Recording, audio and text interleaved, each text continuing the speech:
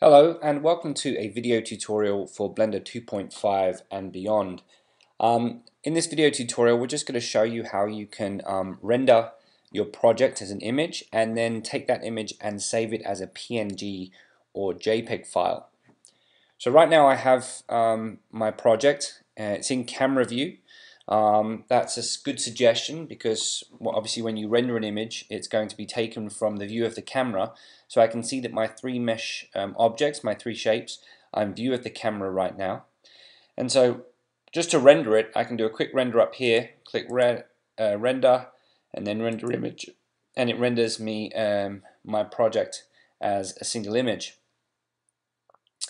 Now I'm going to come out of that and just show you that on the right hand side we have some tools here in our properties panel, and we can actually change the properties of our render engine.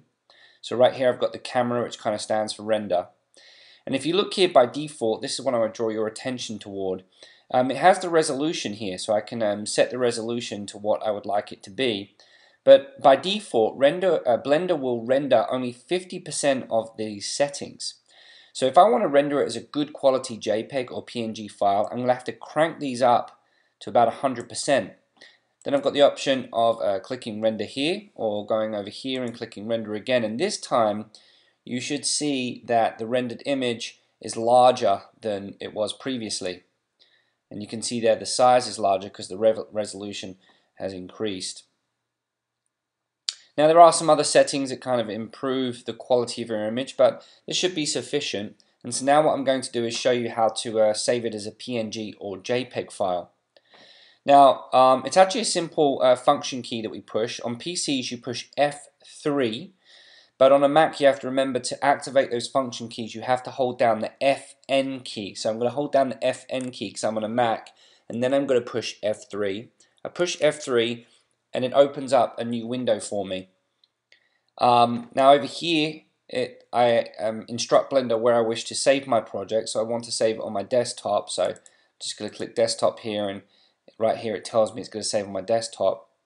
Then I've got the option of changing the output for the image, so right now by default it's set as a PNG file, but I could save it as a JPEG if I wanted to. I'm going to leave it as a PNG file. I'm going to come over, I'm going to just call it just Blender image, and I'm going to go over and click save as image. Now I immediately go back to my Blender window, but now if I go to my desktop I should have the file on my desktop. Here it is over here. I click it to open, and I've now got an image of my project. This is now saved as any other ordinary image. I can put it into Photoshop, I can share it on a website, or I can put it into iPhoto or Aperture, one of my photo libraries. So that's the process of taking my project and rendering it and then saving it as a PNG or JPEG file.